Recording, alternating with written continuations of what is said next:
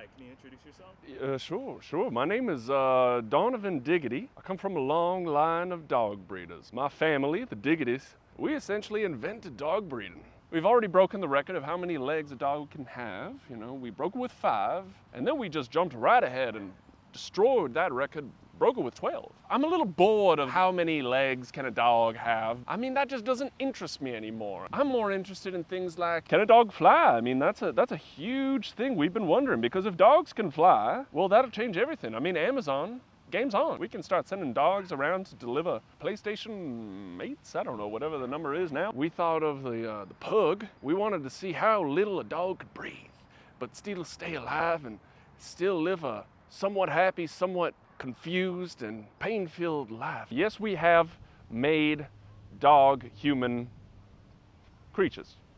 Of course we have. With the Diggities. By legal advisement, I cannot quite share everything. But what I will say is, don't be so sure I'm an entirely human being. Do you get what I'm saying? We invented the wiener dog. Well, we just wanted to see how long we could make a dog. And it turns out we can make them about this long. But we're not stopping there. We got a whole factory full of wiener dogs, and we're trying to see if we can make that go more like that. We want to make dogs look like prehistoric creatures. It would be ill-advised for me to have a hole in the back of my pants right now because something might stick out. Do you get what I'm saying?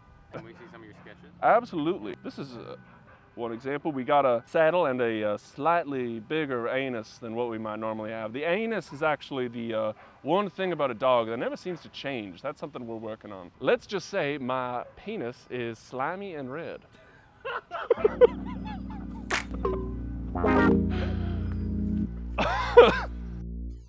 Do you get what I'm saying?